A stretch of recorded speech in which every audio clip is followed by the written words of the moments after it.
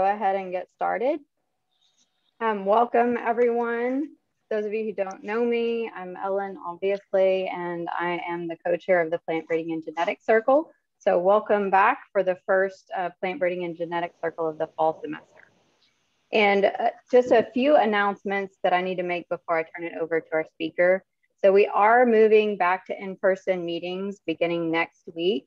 We'll be meeting both in HEAP Room 103, which is a venue change from previous in-person semesters, and on Zoom. So you're welcome to join either way and bring your lunch if you like to eat. Because of the room change from previous in-person meetings, we're also having to change the time. So we'll be starting at 12:30 and going from 12:30 to 1:30 beginning next week. And I'll send out emails, of course, reminding you of that change. And then since I am not on campus, Catherine Danmiago Clement has graciously agreed to join as the Plant Breeding Circle co-chair so that she can handle all of the in-person meeting parts. So she'll be handling all of that. I'll continue to handle the scheduling in Zoom and we'll work together on that. She did say she was having some internet issues. I'm not 100% sure if she made it back on today's meeting, but she's been doing a great job working with me. And she is a Ph.D. student in the Cotton program doing genomics and some other things. I don't have her credentials in front of me or explain a little bit more. But lastly, before I turn it over, Dr. Hendrix has agreed to be here until 2 after the meeting for some more informal conversations on Zoom or to answer questions or whatever. So I do encourage you to stick around if you're interested in those conversations. I'm sure this will be a great presentation and conversations as well. And we're excited to have him. And I will now turn it over to Z to introduce our speaker. Thanks. Thank you, Ellen. My name is Z, and it is my honor to host and introduce our first speaker of the semester, Dr. Bill Hendrix.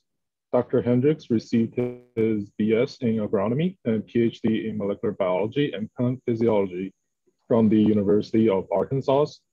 Then he worked in research and development for Monsanto, currently Bayer, for the past 15 years. Now he is based in Germany, working in the product development sectors for ag biotics.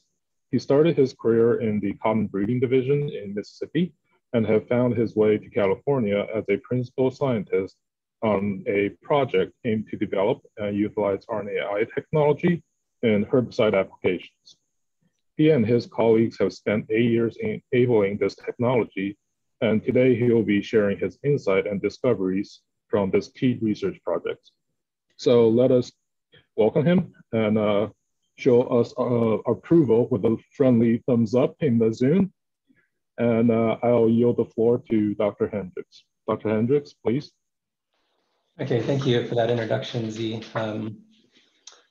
Just a little bit more detail on the introduction, just mainly for context about the topic for today, which is topical RNAi in plants and the work that we did at Monsanto at the time, but now Bayer. So as a company, as a Monsanto company, earliest work on this was in 2010, something like that. Really ramped up in 2011. That's when I joined the project. And we spent 8 years or more really focused effort trying to develop this technology.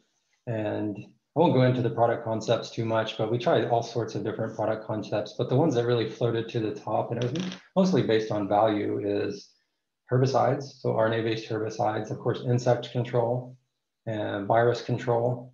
And then we had a bee health type project. But today I'll talk mostly about the work in plants and then specifically on the work around RNA-based herbicides. But where I wanted to start with all of that is the basics. And you'll get one slide on each of these sort of basics, but the key in understanding is about this time frame. I spent a long time. I'm giving you a one-slide summary, but there were a lot of folks and brain power and time and effort that went into really develop these kind of the key points that I pulled out. So as we're going through this, if you have questions, please, I don't mind if you stop me.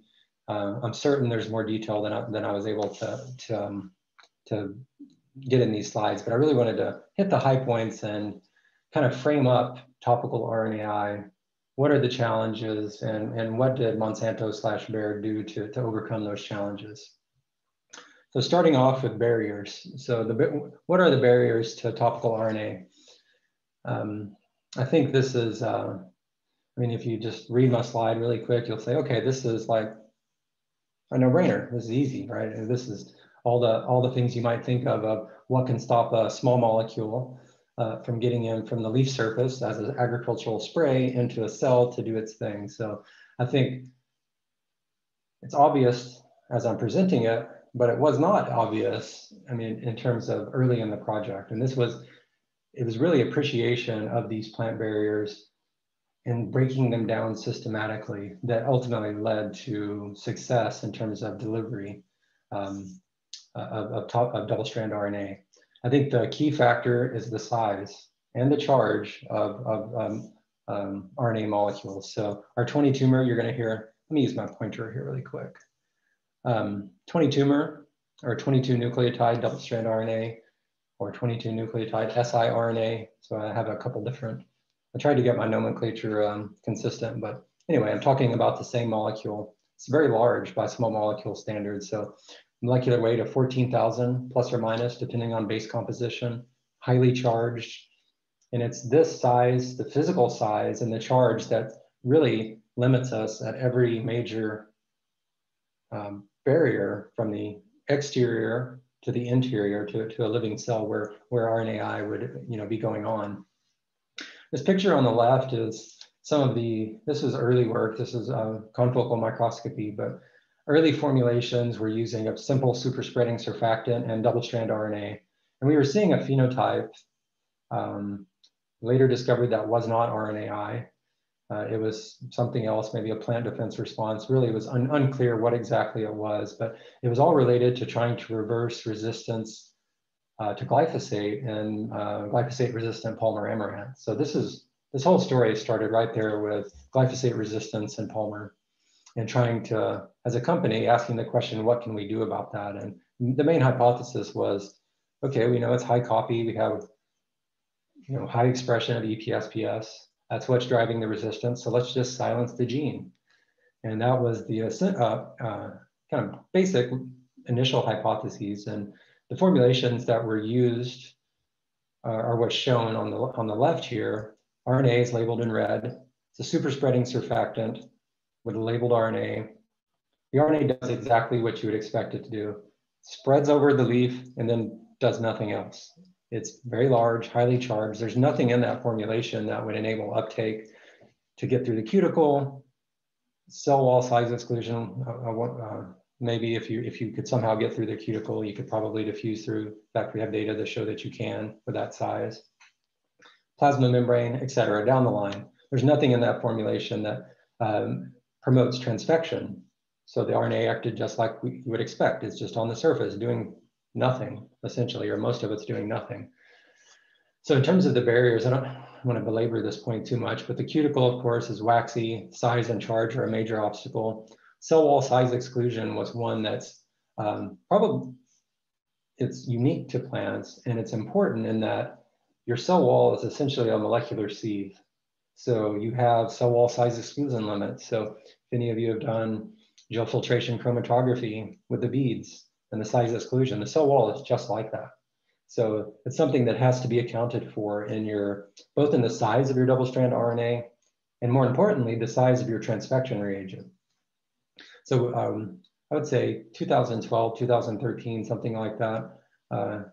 Small team, myself and a small team had an objective to describe or understand cell wall size exclusion limit for double-strand RNAs. So using a number of different systems, we used cell cultures, so BY2 cells, tobacco cell cultures, and also isolated plant cell walls packed into a filtration column. So it's, these were cleaned up and didn't look so different from, a Cephalodex column.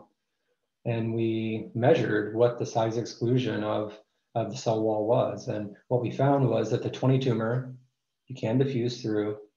And then of course, as you increase size, we looked at 50 base pairs, 100 base pairs, and then larger. But once you get up to 100 base pair double-strand RNA, That's right at the upper size limit in those two systems we were using. So starting off, you need to be less than 100, but the idea of the transfection reagent, that adds size as well. And all the vaccines that we're taking now for COVID are using lipid nanoparticles. Those are very large. So from the literature, we know that the cell wall size exclusion limit is around 10 nanometers in diameter. Those transfection reagents, the lipid nanoparticles, those are 100 nanometers. Could be larger. Sometimes they're polydispersed. We have smaller and larger sizes, but very, very large, far too large to go through the cell wall. So if you were to get through the cuticle, can't get through the cell wall with something like that. Easy for me to say now. Monsanto, we collaborated with several large pharmaceutical companies, screened all of their lipid libraries to try to find a lipid combination that would enable sprayable double-strand RNA. None of them worked. Many of them fell apart on the waxy cuticle surface. Didn't do a lot of characterization, but the conclusion was we did not come out of any of those collaborations with a transfection reagent that worked for us. The other two barriers, plasma membrane, that's where transfection reagents are really designed to work. So in other systems, cell-based systems, humans, whatever, that's what those things are doing. They're helping the payload get across the plasma membrane, and that's what they're really designed to do. And in fact, those transfection reagents that work great in human cell cultures, they also work in plant protoplast. In fact, some of the commercially available ones, like from Invitrogen, for example, the RNAi max, that's like a killer one for protoplast. Very low use rates, very low damage to the cells, beautiful transfection, beautiful gene silencing. It does nothing to whole plants. And again, belaboring this point, back to cell wall size exclusion, it's very important. And the final one is the nucleases. So we spend time studying this as well. So extracellular and intracellular nucleases are a barrier to getting intact molecules into the plant. And extracellular in particular, we studied, in most of the species we did mostly bent in tomatoes, so Solanaceae, exonuclease, and I'll introduce you to the 20-tumor in a second, but has single-stranded ends. Those single-stranded ends are very important for activity. Those are cleaved off, within minutes of infiltration into the apoplast. So there's I think the point of this slide was to get you thinking of, is this even possible, right? And I think that's the point of view to come at topical double-strand RNA in plants. It's technically highly difficult, and to really achieve that without systematically addressing these barriers, I think we wouldn't have gotten anywhere. Okay, so with all of that, I've spent 5 minutes convincing you that it's impossible to do this. We were able to achieve delivery to whole plants. So we had two basic methods, and I use this word breakthrough here, and it's talking about the carbon dots. So I'll get into that more, but I think out of all of that work that we did, so let's say 9 years plus, the carbon dot delivery methodology is the one thing that I really consider as new science and a breakthrough, and that got us close to having a commercially viable, sprayable RNAi type of formulation. So I encourage you, I have the link to the publication for carbon dots in the end of this presentation. So I encourage you to take a look at that. With that being said, that's the state of the art. Where we started at was simple abrasion, and I'll show you the most simple way to do abrasion in a second. But what you're looking at on the left there is, those are grain amaranth plants. So they're a very close relative of Palmer amaranth. That's what was our workhorse, our model plant for weed control and understanding that glyphosate resistance.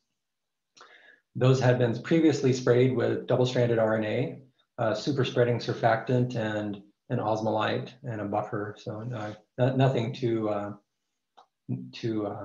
kind of high tech.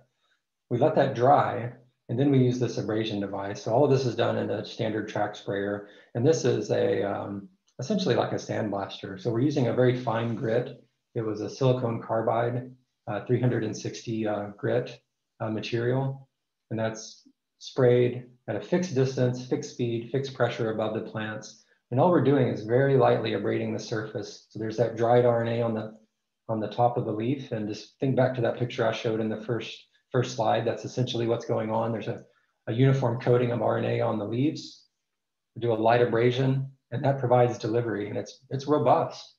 We tried hard to make that agriculturally viable. Didn't get that close. I think it could be done, but for laboratory, and in this case, this was our attempt to make it more quantitative in terms of the delivery to each plant. But it was a great tool, and it enabled us to keep going. And you know, at the time, it's relatively small advance, and of course, leadership gave the feedback that yeah, but we can't do that in the field. But the value of this sort of advancement in the project is that it kept the funding going. So that was the theme. Once we focused on RNAi mode of action and forgot about the other stuff that was going on with Palmer, that's when we started making these incremental steps over time as a group. And really what kept this project going for so long. And you know, there's no product that came out of the plant part of this. And Monsanto and Bayer spent a lot of money. I mean, at its peak, we had more than 100 scientists working on this, and so many support staff, and of course leadership. It was our top line project, and reason to believe is what this abrasion did on the left. Stomatal flooding is the more state-of-the-art technique, and that comprises three things: is a super spreading surfactant. So you know, you probably heard of Silhouette L77 if you've done like floral dip and Arabidopsis or read any of the papers for glyphosate. Anyway, you probably heard of it, but we do use that one, and we did use that one, and it was a good spreader, but it was sort of phytotoxic, especially at higher concentrations. This breakthrough S279 is another product, a super spreader, much more well tolerated by plants and a more wide variety of plants. So that was really the one that we used routinely the last couple of years of the research, but either one works. So you have the super spreading surfactant, and you have your RNA complex to a carbon dot. So a carbon dot is a small nanoparticle that does two things. It protects the RNA from those RNases that I talked about, extracellular and intracellular, until it's released from the particle. And also does the plasma membrane transfection. So that's the two functions of our carbon dot. So we characterize the size, and I'm not going to do the carbon dot justice in this presentation. So there's a lot of detail in the publication, but the one that we ended up going with for routine, the size was about just under 4 nanometers in diameter. So these were developed in-house, and we used a branched PEI. So there's a couple ways to make carbon dots. You have a carbon core and then a group. So there's two types we report on. One is a one-pot synthesis of carbon dot that uses a particular molecular weight, branched PEI, both as the carbon core and as the functionalized unit. And we do this one-pot synthesis, gel filtration, so size fractionate. And we reported in the paper a particular fraction that worked the best. And that was our material that we used for, we'd make large batches of that and then use it for months at a time, very stable, good transfection reagent. And what we're showing here to the right in the movie is the, you can pipette it on. This is on the underside of a grain amaranth. Actually, I think that's Palmer amaranth. On the underside of a Palmer amaranth leaf. And the darkening there is our super spreading surfactant driving the material into the stomates.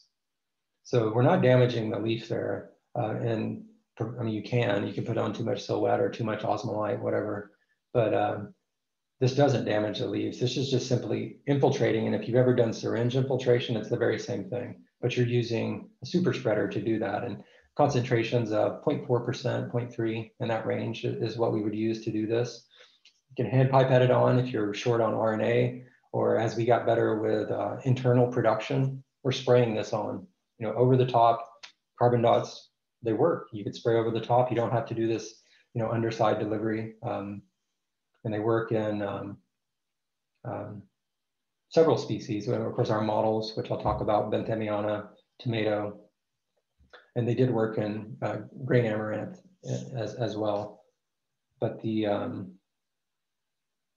Yeah, I think that's all I wanted to say about that slide. So really the carbon dot, that's the breakthrough. And that's the one piece that I'd like to see. You know, part of the idea behind publishing this and talking about this research now is other half of the story is Bayer decided to discontinue the project. You know, this is after, it was time, and we had spent a lot of time and money on it and still no product, but we were able to publish. And there's 5 publications from this work, various aspects.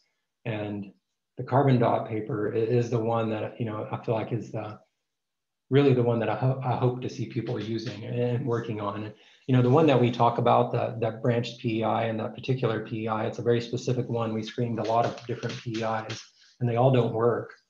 And it's not a simple relationship either. It's not just smaller the nanoparticle, the better. There's a certain size, and it's right around that 3 to 4 nanometers is the ones that work the best. And this is all empirical work using benzamiana as our, and GFP silencing as our readout. Okay, so that's the delivery piece, and that took a long time, and it was about incremental progress and reason to believe for leadership. Had another team working on what types of double-strand RNA should we be using. You know, once we get delivery down, which ones work the best, and that's what an abrasion enabled for us. It was a low-tech method, but we could start asking questions like this in whole plants. What types of RNA do we need to have the best efficacy? And again, this is a group effort, a lot of folks working on this, spending a lot of time. You know, this is their day job, this is all they do. Tested so many different types of variants of double-strand RNA. I don't want to use the word all, but if most of the types you could think of, even like things that are unusual, like maybe a minimal expression cassette to try to drive production in the plant, that sort of thing. The conclusion from all that work is that the 22 nucleotide double-strand RNA, that's what I have pictured here, let me move this out of the way, is the most efficacious molecule type, double-strand RNA molecule type against, across all the species that we could get topical RNAi to work in. And I'll show you a slide on the next or coming up to kind of show the spectrum of this technology, but this is the one. So if you're interested in using carbon dots or abrasion, this is what you should use. Start right here. Right? And you know, it's sure you can do in vitro transcription, longer ones, make them blunt-ended. That's great. They don't work very, they're not very robust. This is what you should start with, is a 20 tumor. And one second here. I think this has a, okay, there it is. I left this detail in just to make one quick point. This is kind of the state of the art, and it's like an incremental gain over a standard templated 20 tumor. And by templated, I mean exact match on both strands to your target gene. We did make modifications, and it did work better, but it's kind of nominal. It's not that big of an increase. So what we're doing here by putting a GC clamp on one side and leaving this unpaired, and these are non-templated. So in other words, those aren't in the target sequence. Leaving this side unpaired forces antisense loading into the RISC complex, or it favors it. It doesn't necessarily force it. So it did help a little bit, but you know, if you're starting out with this, forget about that. Just make templated 20 tumors, and you're in good shape. So that's one piece. The other piece is they need to have these overhangs. And these are 3' 2 nucleotide overhangs. And those are very important. You take this blunt-ended, a 20 tumor, doesn't work. And I say that in whole plants, you see no phenotype. It's not measurable. If you go into protoplast and use very high rates with potent transfection, you can see a little bit of knockdown, but we're talking orders of magnitude less. These overhangs are catalytic, and it has to do with loading in the RISC, at least according to the literature. So this is a known thing from other systems.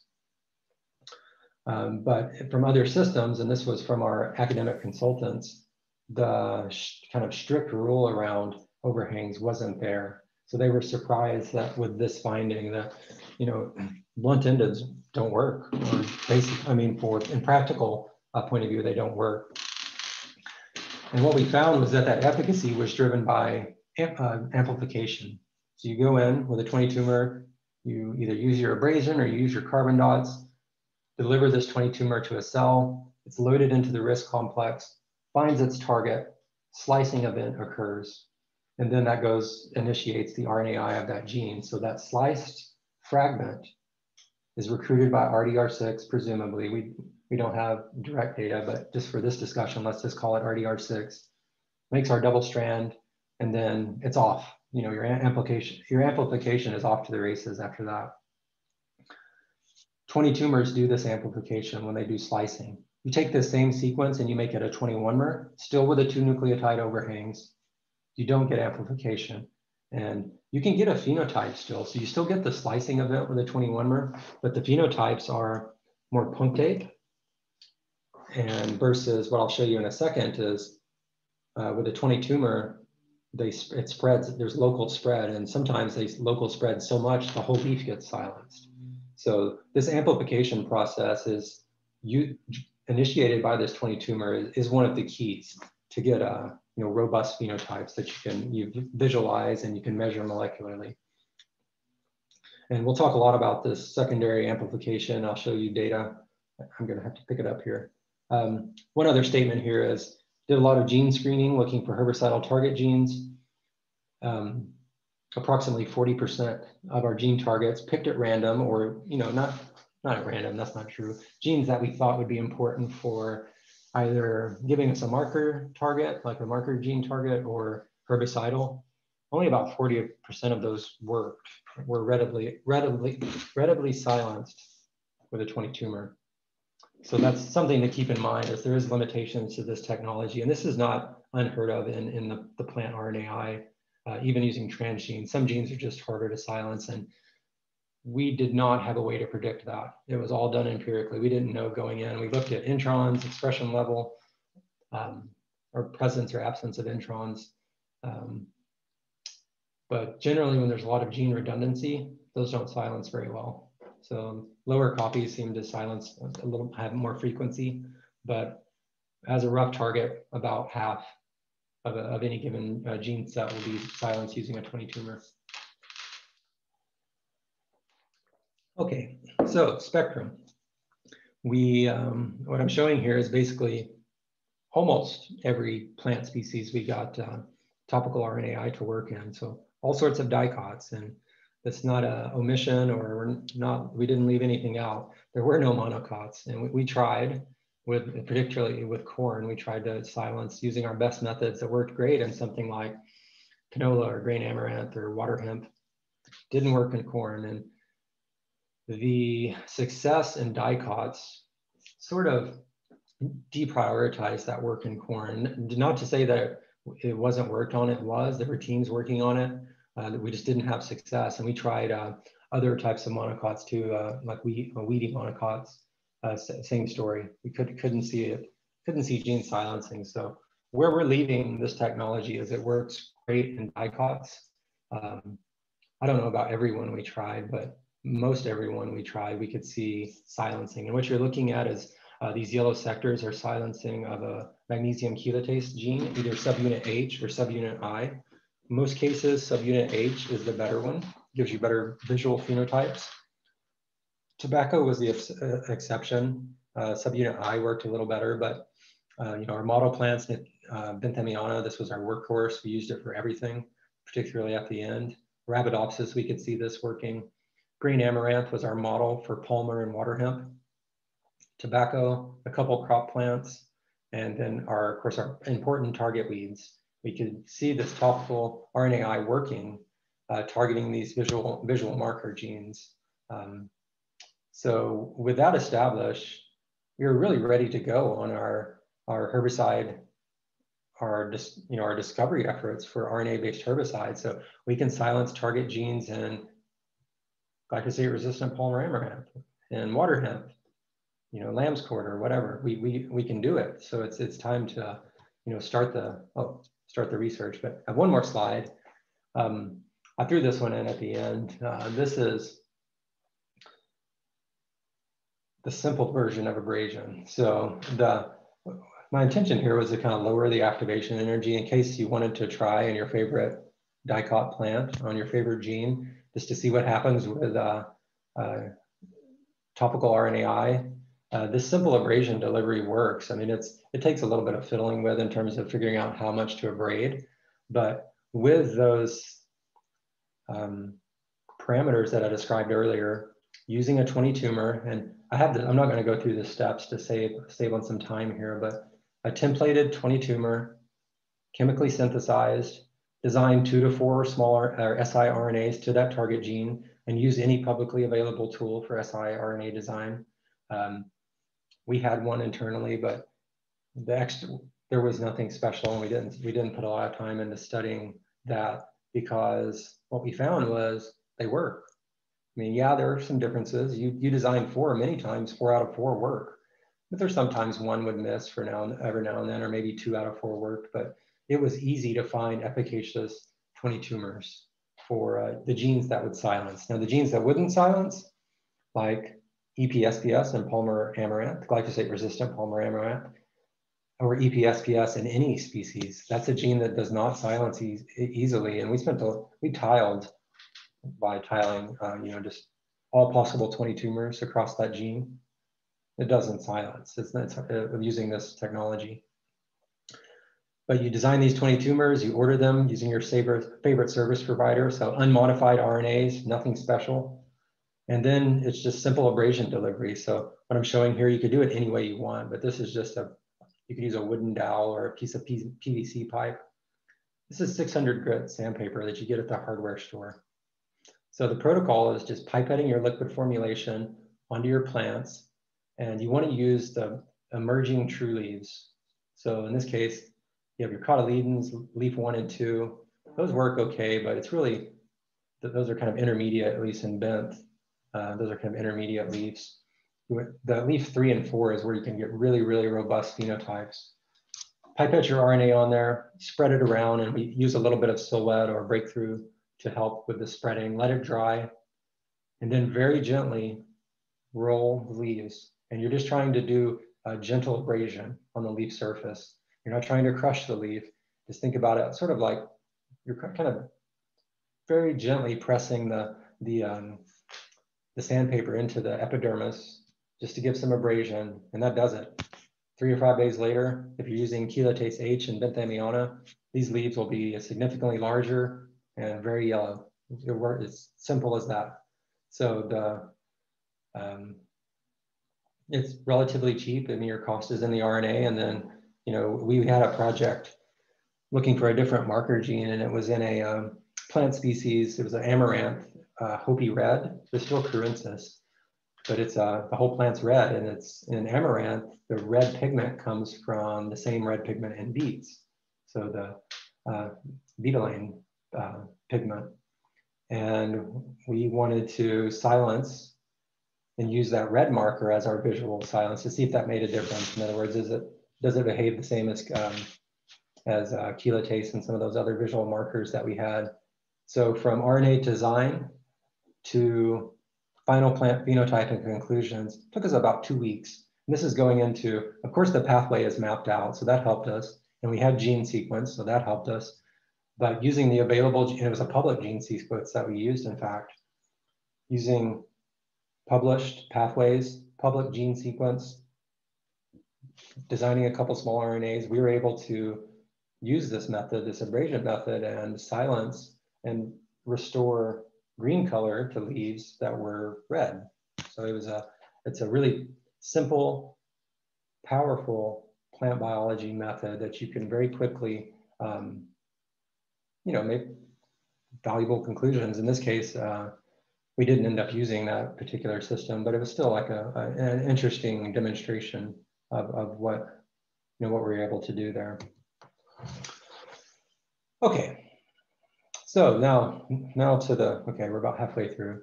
Now to the kind of the herbicide, RNA-based herbicides. So kind of describe the progression, and let's say that was 5 years. That's 5 years of work that you just looked at. Got to the point where we're ready to go and start asking the question, how do we develop RNA-based herbicide? What are the good gene targets? What plant systems does it work in? What we learned, and this is kind of retrospectively, I'm making this conclusion, is that we identified some great herbicidal gene targets that would produce local necrosis, kill leaves on the plant, but it did not move systemically. So it behaved like a contact herbicide, and a contact herbicide that was extremely expensive and not very effective at that. But in this early stage, that's what it was. It was a contact herbicide. We did not see systemic movement of this, either the applied double-strand RNA, and we looked very hard using the most sensitive methods, and we could not observe movement in any reliable way of our applied molecules from the applied leaves to either roots or the shoots, any of the kind of classical places you would look and methods that you would use, it doesn't move. So our conclusion was that we needed a more robust whole plant response. So in other words, get so good at delivery that we could just deliver RNA to 90% of the cells in the plant and we're good, right? The plant's going to die. Or we need systemic gene silencing. So fortunately, we did have one model system in which we could apply our double-strand RNAs topically and produce systemic gene silencing. And that's in benthamiana. So, and it's not just any benthamiana, it's probably a benthamiana, I'm certain you have it at Texas A&M, the 16C event. So the event that everyone uses for GFP expression and viral studies, that's the one that we used in Monsanto and in Bayer. And we could apply double-strand RNA. And you see, this is our application leaf. It's kind of obscured here at the bottom, but 7 to 10 days after we apply our double-strand RNA, our 22-mer, that's important, a 21-mer doesn't do this. But for this particular plant system, you could use longer double-strand RNA and get systemic silencing. But anyway, for simplicity's sake, just use a 22-mer, that's the best one. But a 22-mer here, robust local silencing. 7 to 10 days later, you start to see this pattern that's indicative of a silencing signal moving systemically. And I'll show lots of pictures as I move throughout the rest of this presentation, but this continues, starts at 7 to 10 days after application, continues for the life of the plant, and continues to spread. So it's amplifying. So I talked about amplification. It's self-sustaining, amplified gene silencing that we could initiate with this topical method. And that's what we needed for herbicidal target genes. So going back to that phrase I used, reason to believe, this was our reason to believe that we could do it because we could see it with this transgene. So we just needed to understand this system well enough and use those learnings to, sorry, maybe getting dark in here. Use those learnings on one of our herbicide gene targets. Okay. One key fact that we learned is that, so we can do this systemic silencing with our GFP transgene in the 16C event, but for the same event, same plants, different target gene, in this case is chelatase subunit I, we don't see systemic silencing. All of our visual marker genes that we could silence and bent behave the same way. In fact, all endogenous genes that we tested, including our herbicidal ones, behave the same way. No systemic silencing. You could get very robust local silencing. And we even tried like spraying, so do applications, let new leaves come out, do applications again. So over time, for across 2 weeks worth of application. So really loading up the signal of local silencing, still nothing. So something very special about this GFP transgene, and it led us to asking the question of, what the heck is going on? What's so special about that this particular event? Because what was going on in the background was that we had tried other transgenes and they didn't do this. But these are crop plants and not using viral promoters and that sort of thing. So whatever. But anyway, we had those observations that even other transgenes don't appear to be behaving this way. But it was this paper that was published in 2017 that really got us to looking at this question of why, why is 16C doing this systemic silencing? And what the authors report here is that there was an inadvertent integration, and this is a single copy event, but there's a partial transposase gene that's integrated immediately adjacent to the GFP expression cassette.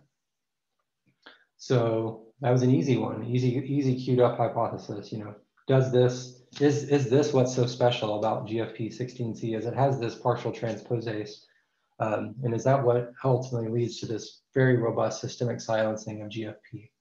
So we set out to ask that question experimentally. One more kind of setup slide here. That was hypothesis one. Actually, let me open my window. Getting kind of warm.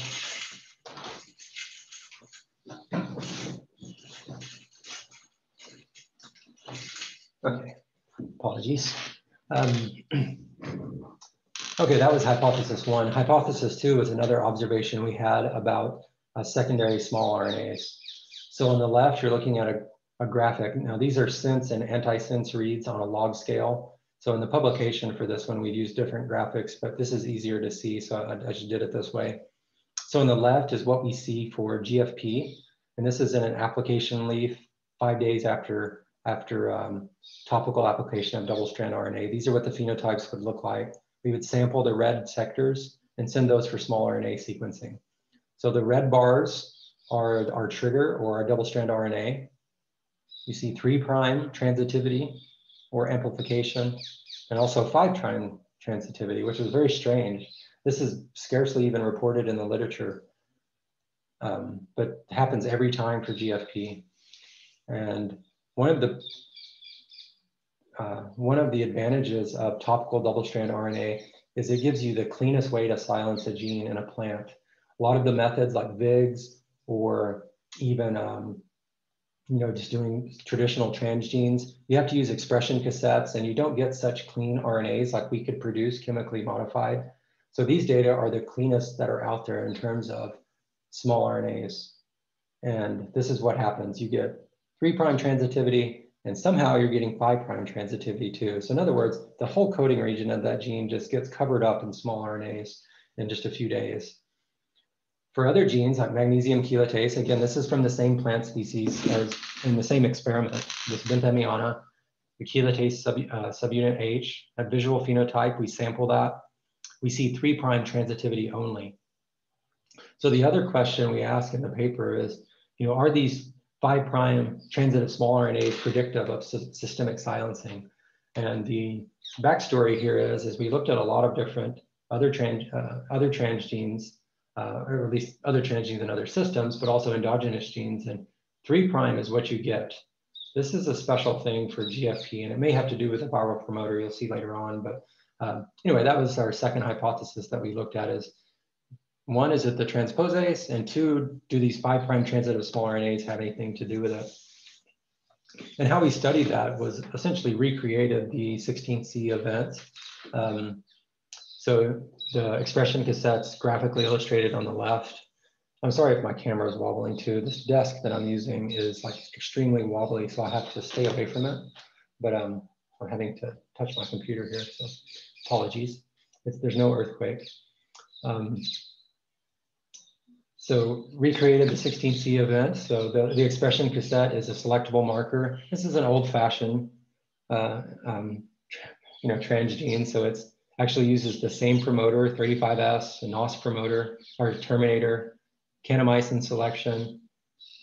Again, the 35S and the NOS promoter, and then your GFP gene and the TNPA. So we intentionally made this construct, made new events, and we created 10 single copy events that were molecularly like 16C.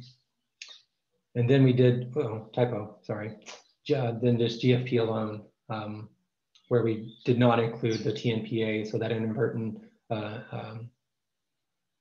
integration.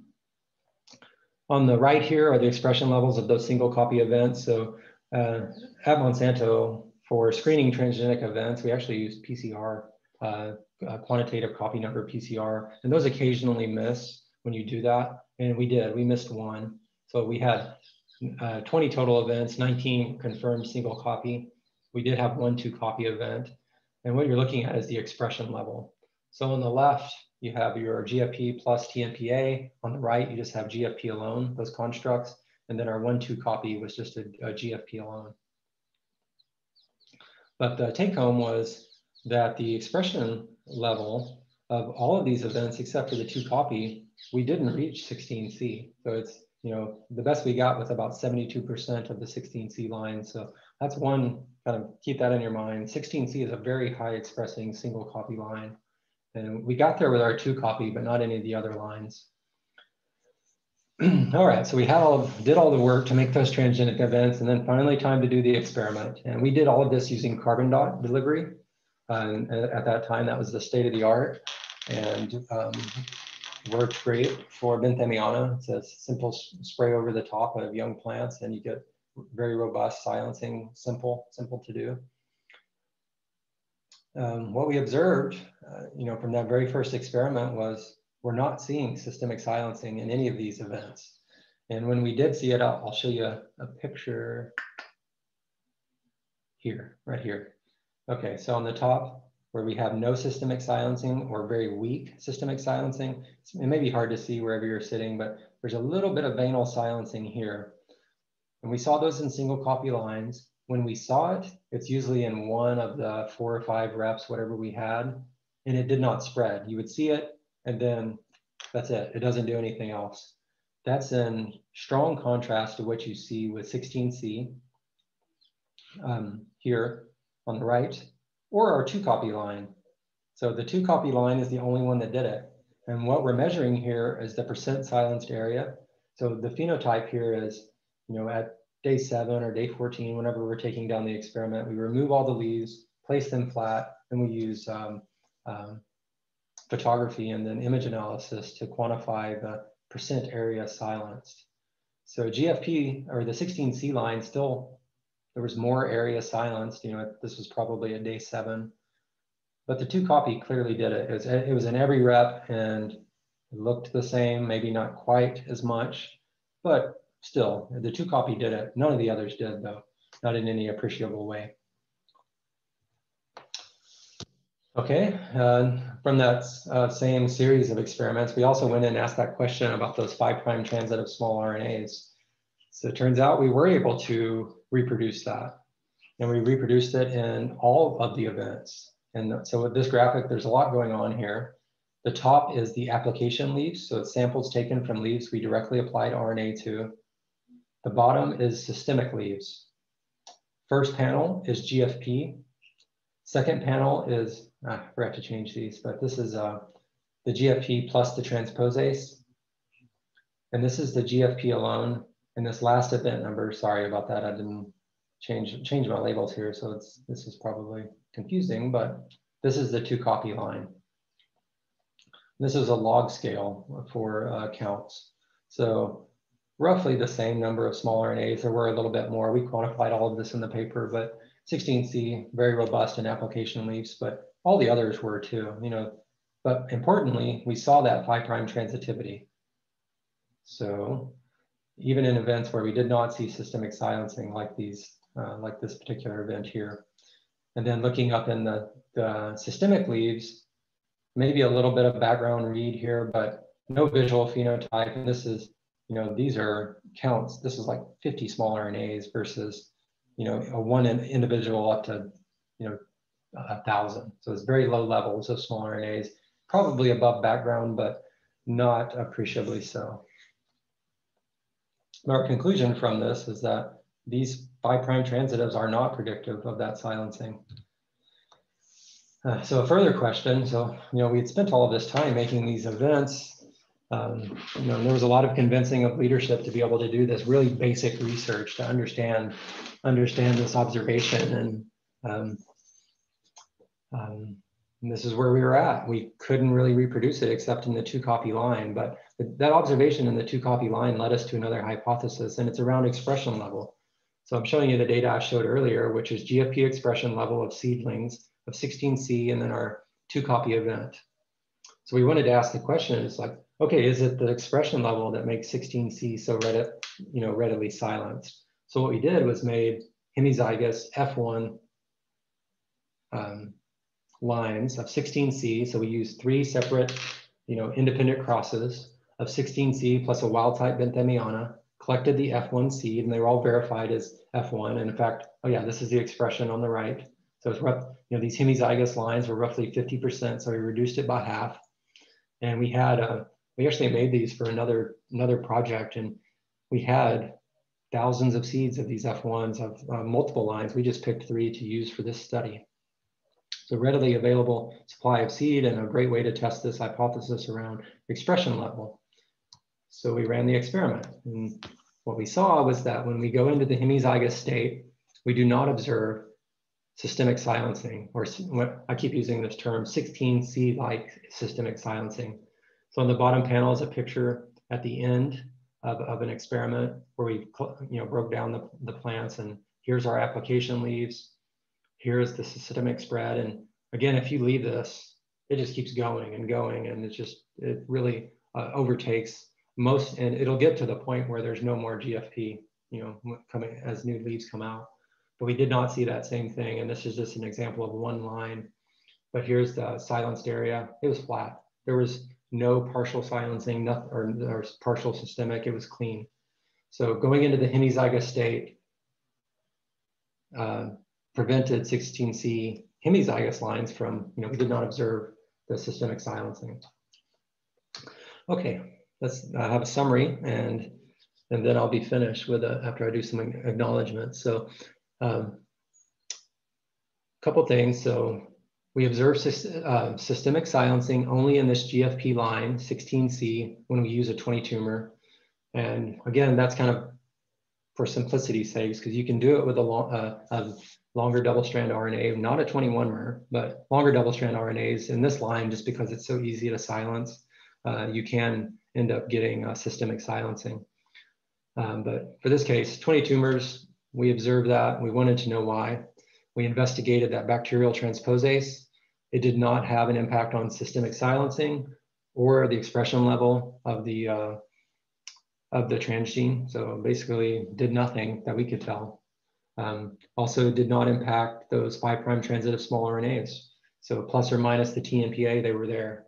And this construct, again, they've repeated expression elements in the kanamycin gene for selection, and then also GFP. So there's a lot going on in that construct that we wouldn't normally do. But so that may have something to do with those 5' transitives, but whatever. It wasn't correlated with, that TNPA was not correlated with the production of 5' transitives, also not indicative of systemic silencing. So both of our hypotheses were not correct, but we still learned a lot. And we ended up with this hypothesis, or the conclusion that there's certainly other factors, but one of those is very high expression. And that 16C line, and that's one of the important factors for this transgenic systemic silencing of this transgene. Okay, so I will send this deck, and I just put all the publications that are related to this work. And there's some stuff that I didn't have enough time to get into, but the thing that I want to emphasize here is that normally we don't get to publish like this, or if we do, it's a long time after the project, we might get to publish if a product comes out. But in this case, Bayer came in and bought Monsanto and made the decision to stop the project. One of the things the scientists pushed for was to be able to publish, because there's a lot here. And in fact, we did what we could, and we could do more, but this is like, we still have our day jobs and having to put these out. But the strategy behind that, or the rationale for leadership, is that we want to put this out into the public sector, particularly the carbon dots, but also knowledge around the 20 tumor and all the really basic foundational stuff like barriers. Here they are. You need to address all of those. Use this molecule if you're doing it. Start with this carbon dot. The idea is to let the public sector take it and continue to work on it. And probably need a few more breakthroughs and certainly more time. But if something comes out in the future, we're still interested in this. I'm not kidding. This comes up every 6 months in Bayer. Someone somewhere in the company decides they want to do RNAi in plants. And it's like we're constantly talking them down off of that proposal, because it was a business decision, but was also a scientific decision. I mean, that of course we could have continued to work on it, and we had an excellent team that was very well trained in this doing these types of experiments, but all of those folks have dispersed now and they're gone. Only two scientists, at least from this list, that were working in woodland anyway, remain in Bayer, but most have other jobs now, but forget where I was going with that. Anyway, that's the point, is putting it out into the public. So, you know, one, it's useful, and two, you know, a couple more breakthroughs, and we might have like a, you know, a safe, effective RNA, you know, have the potential for safe and effective RNA-based herbicides for agriculture. And that's something that we're highly interested in. And just finally, the acknowledgements. Of course, Monsanto and Bayer, they did all the funding for this. There's so many people that worked on this, more than 100 researchers at its peak, so much support staff, multiple waves of leadership groups coming through, 10 years of focused effort. And what listed below have the key contributors, and the three folks in bold are the team that I worked with very closely. And everything you saw today with the transgenic plants and the systemic silencing, it was basically us four doing that work. And really great group. The whole group was, I mean, we became very tight because it was kind of like a lot of adversity in that project, and it was a hard project because you're inventing something new, and really brought us together, and we're functioning very well as a large group. But the decision was made to go a different direction, so that's what most of us did. Okay, that's my final slide. I figured I was going to go too long, but there's not a lot of times for questions. But again, I'll hang around here, and if you have questions, we can take those out. Thank you very much, Dr. Hendrix. That's really interesting, and I appreciate you coming here. It is almost 1, so I know that some of you will have to go, and if you need to do that, by all means do so. But as Dr. Hendrix said, he'll be around for another hour, so if you have questions, we have plenty of time for that. So Ellen, do we follow the typical rule where the first question has to come from a student? Yes, we do. I think I see a hand. Let's see, Mason. Hi, I think at the very beginning you had mentioned that in the early phases of testing the carbon dots, you had observed some phytotoxicity. And I was wondering if you wouldn't mind just spending a little bit more talking about what you observed and how you mitigated that, and if it was concentration or particle size contingent. I know that you had tested some ranges and stuff, so if you wouldn't mind speaking more about that. Right. So the phytotox came from the super spreader. That's what when I was talking about phytotox, it was the L77. That one was more phytotoxic than the breakthrough. So in the end, we were only using breakthroughs it was better tolerated by most plants. But with that being said, transfection reagents absolutely do cause phytotox. But carbon dots, we're using these at very low concentrations. So that abrasion-based method, I put the detail in there. You're using RNA concentrations of 1 mg per mil. So very high concentrations, super saturating, and you're abrading and probably getting in, a tiny fraction of the RNA. Carbon dots, our concentration was like 10 micrograms per mil. So much, much more effective transfection efficiency-wise, also much lower concentration. So those by themselves did not cause phytotox, but other transfection reagents, if you're really trying to pump up the RNA concentrations, yeah, you see all kinds of problems, and it's mainly leaf necrosis and cell death. It's pretty apparent. Okay, great, thank you. Nope, looks like Kirti. Yeah. Yeah, thanks, Alan. Really nice talk, Bill. Enjoyed the presentation, and David, you and I and Serena talked a couple of months ago. I learned much more now. One question I have is, you mentioned that only about 40% of the native genes work, right, in terms of silencing. Are those genes by any chance at very high expression level? No, no, it was not correlated to expression level. It doesn't hurt to have higher expression level, but we had some great genes, very low expression. Gave really nice visual phenotypes, some of our herbicide target genes that were low expression. Chelatase is kind of a moderate expressor, but of course GFP is like super high. But yeah, there was no obvious correlation to expression level, but I wouldn't rule that out as a, you know, one of the factors. In fact, one of the things we tried was, once we had this conclusion of, okay, high expression is what causes systemic silencing, at least partially. What are the highest expressed genes in plants? So it's Rubisco, right? So we tried Rubisco. Unfortunately, that one didn't work. And it's those big gene families where there's a lot of redundancy. There's something about those that make them not as easy to silence. But yeah, just trying the highest expressed genes on the block didn't quite get us there either. Okay, and the other question I had was, in terms of the systemic spread, how long did you follow that following the treatment, initial treatment? Yeah, so standard experiment, 7 to 14 days, depending on what we're doing. But for descriptive purposes, we took those all the way to seed because we were curious, does that go to the next generation? And it does not. Oh, okay. Yeah, that's what I was hoping for. Yeah. Yeah. Okay. Thanks. You're welcome.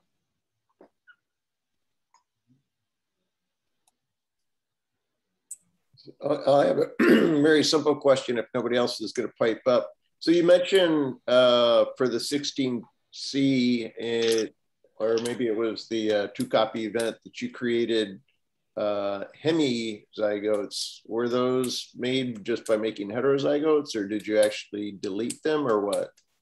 We did just heterozygotes, right? And it was the 16C line, and just, yeah, made heterozygotes, and that was our hemizygous source for all of those. Okay, that's what I kind of figured, but I just wanted to make sure. Yeah. But Dr. oh, go ahead. Yeah. Sorry. Yeah, just a side comment. We made those hemizygotes to do studies around gene deletion. So anyway, that's why we made them. So like CRISPR type stuff, but it was kind of opportunistic. We had buckets of those seeds and so many different lines. So we just used them for that study. Yeah. Thanks. Okay, was it Serena? Yes, it was. Sorry. Okay. So I wanted to ask, when you were working on the systemic silencing in Benthamiana, did you always apply like the carbon dots and the surfactant on young true leaves, or did you try it on other locations, like on the plant for application? Yeah, no, for routine work, 4-leaf Benthamiana, so just as leaf 3 and 4 true leaves are coming out, that's the best time. Generally, applying to small leaves is where you get your best phenotypes. You can get phenotypes on larger leaves, but it just doesn't work as well. If I were making a recommendation, no matter what plant system you're using, is do small seedlings just as those first leaves are starting to emerge. And do your delivery, whether it be abrasion. So if it's abrasion, you have to let it get a little bigger. But even with stomatal flooding and carbon dots, you want them to expand a little bit so you have air spaces so you can drive your solution into the leaves. So sort of similar to leaf infiltration with that. Mm-hmm. Thank you. Mm-hmm. I have a question too. So you mentioned that it doesn't work very well in monocots, and it seems like you have tried. So as far as I can tell, what do you think is the reason that there's this big difference? Yeah. No, I wish I knew. I think we ran out of ideas on why it's not working in monocots. And frankly, the teams working on monocots were having no success. The teams working on dicots are just like a party every Friday. So everybody wants to go to work in the system that worked. And I've used that word, incremental progress, and that's leadership saw incremental progress in the dicots. There's a market for dicot weed control. So that ultimately that's what brought all the monocot folks over to working on dicots, but I really don't have an idea, because we know RNAi works in corn, and that's what we use it. So it definitely works. VIGS works, just not sure why. I think we just don't understand enough about the particular mechanism. And I made the statement that I think it's RDR6 based amplification. That could be totally wrong. You know, there could be something peculiar about dicots that's missing in monocots. But short answer is we don't know. Okay, well, thank you.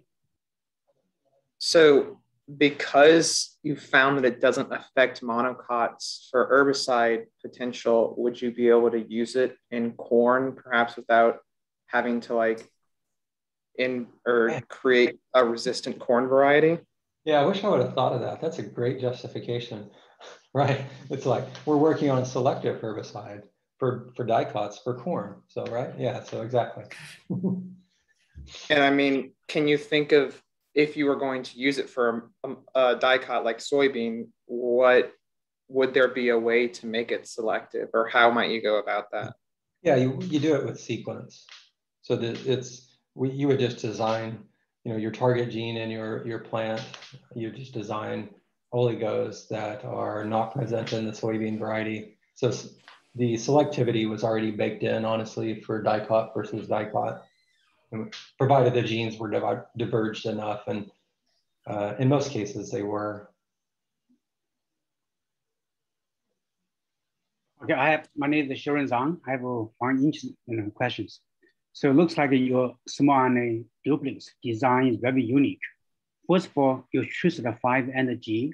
Second one is 22 nucleotide. So my question is, do you have special reasons to design the 5G, or is it secretary for your company? Yeah, that's a secret. No, okay. that was one of the trade secrets, but it doesn't matter. You don't have to do that. The 5' G thing is not important. You just make templated 20 tumors. It works beautifully. All of those other changes were like incremental or changes we had to make for manufacturing. Do you know which organode protein is small RNA is loaded if you 5' G with small RNA? Which argonaut?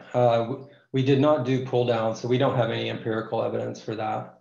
Actually, on that list of publications, we did do all possible combinations of ends in a systematic study, and that's reported, and it's publishing next week, in fact. And not a lot of big revelations there.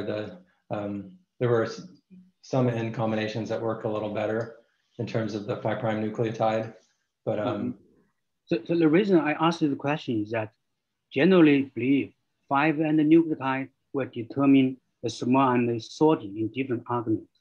If right. 5' have U, they go into ARG1. If you have A, go to ARG2. And you get C, go to ARG5. But so far, actually, in plants, have not found any organode contains 5G in the end. So that's surprising to me. I'm just curious, okay? Yeah, no, I can tell you 5Gs work just fine. So there's definitely a mechanism for it in those dicot species. And again, that paper, it's coming out in +1. We looked at all the possible end combinations for 20 tumors of targeting GFP and chelatase. And there are some differences. That GC clamp, if you flip it around, it like kills the activity because you're loading the sense strand. Nothing's happening there. So there are ways to kill it, but almost all of them worked to one degree or another, but some worked a little better. Okay, let's have more exciting things to study. That's nice, okay. I have another question is that you use 22 nucleotide small RNA. Have you checked or did you observe have phase RNA produced or trans-actin small RNA produced? Yeah, we studied the TASIs and tried to replicate that in various systems. I mean, that's a real highly specialized example of RNAi where you're having the double cut. So we called it, 2-hit or 3-hit hypothesis, where you're cutting it at multiple places. With the goal, we were asking the question, does this cause systemic silencing? The answer was no, and it works fine. I mean, it looks about the same as a single. So qualitatively silenced area as our metric, no difference. And if you're targeting GFP, you could see that the whole thing is covered in small RNAs. You're targeting chelatase from the slice site all the way to the 3' end. I mean, there's thousands and thousands of small RNAs. So I don't know if they're phased or not. We didn't do that analysis. Interesting. Okay, interesting. Thank you.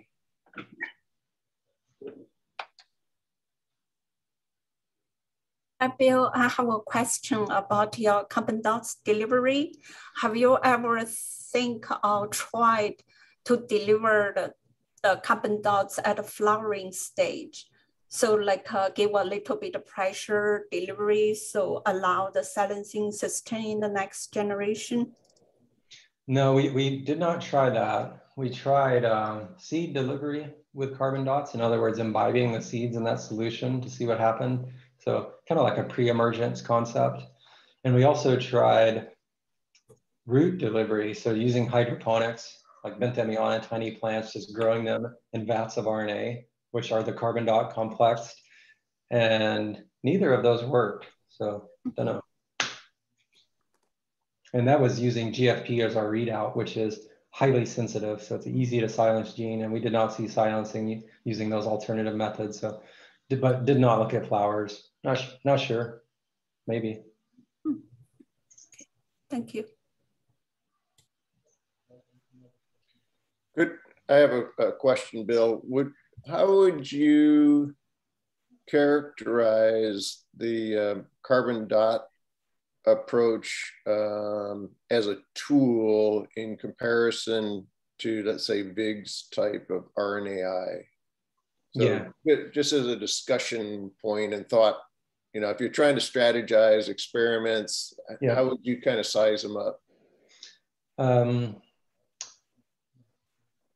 Well, so one comparison, you could think about the amount of effort that you need to do one versus the other. So carbon dots, yes, you have to produce those chemically, or produce those in-house. We describe how to do it in the paper, and it's basically microwave it. I mean, there's more technical terms, but it's branch PEI, and we have all the conditions described. Microwave it with a microwave synthesizer, a very specialized instrument, but clean those up using gel filtration, collect the particular fraction, and then you have enough for 6 months. So you do that once and you get lots. But the other method was the glucose carbon core carbon dot. It was a little bit easier to make. You don't have to have such specialized equipment, but provided you have carbon dots, I mean, you're ready to go as soon as your RNA arrives, right? Your plants are there, your RNA is there, and you go, and you have phenotypes in 5 days. So that's one thing with VIGs is you have to do construct building and then get everything into agro, and then, or if you're using agro, you may not be, but let's just say you are using agro, is you know, get all those cultures going and do your infiltrations. But so time-wise, quicker with the topical method, especially abrasion. And if I were doing qualitative kind of questions about a particular gene target, I would just do abrasion. I mean, it's so easy with the sandpaper, or another way to do it is take a Q-tip with that silicone carbide 360 grit. You just dip the Q-tip in it and you very gently roll it. And that's all it takes. Wow. So that way is very, very quick. And that's great for like screening yes, no on oligos. So do a quick experiment, screen several, get some that work, and then you can, you know, do more quantitative methods. So time. The other piece is this idea of clean, you know, a clean 22-mer or a clean 24-mer or a clean 21-mer. You know, VIGs, you have to have a minimum size, and we did use a lot of VIGs. That was our workhorse, but let's say below 60 base pairs, it's hard to get good expression from a construct. So you're limited in size. So you're looking at larger, you know, larger slight, you know, kind of silencing signal.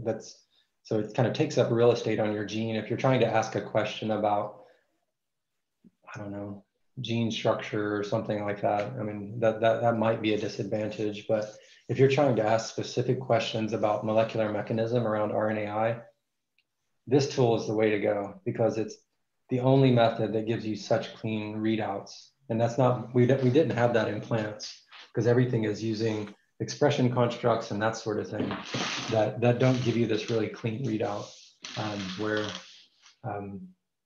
the VIGS is a great tool, and then it goes systemic. So, right. So if you need your gene to go systemic, use VIGS. Yeah. Cool. Very exciting. So Bill, a couple more questions. The slide that you showed with various dicot species, I don't think I saw cotton there. Have you done anything on cotton?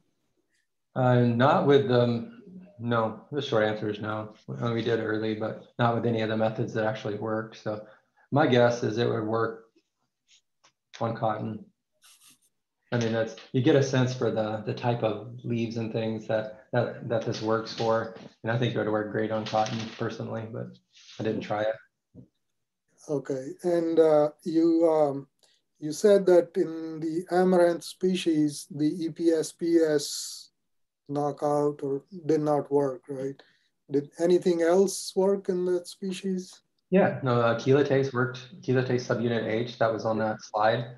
Very robust silencing of that gene. It had a few others that we could, including our herbicide target genes, the ones that we discovered.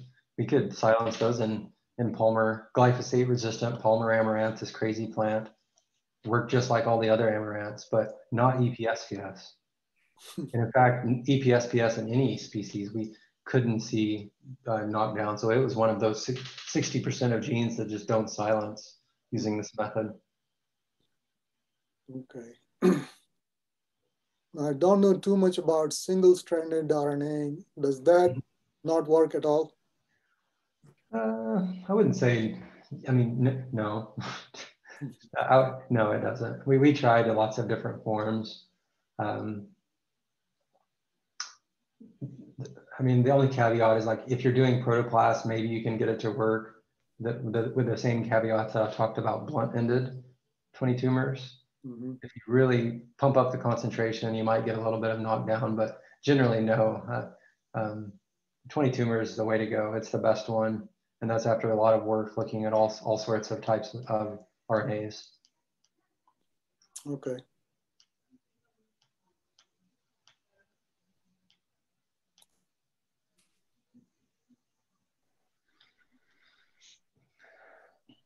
Well, Dr. Hendrix, I have to leave the meeting now, so I'm going to stop the recording, and I'll make you the host so that y'all can continue whatever discussions you want to have. But I just wanted to thank you again for meeting with us. I know it's getting to be late at night for you, and we really appreciate you coming and sticking around. All right, thank you. Yeah, it even looks dark over there. Yeah, let me turn on a light. It's actually not that dark. It's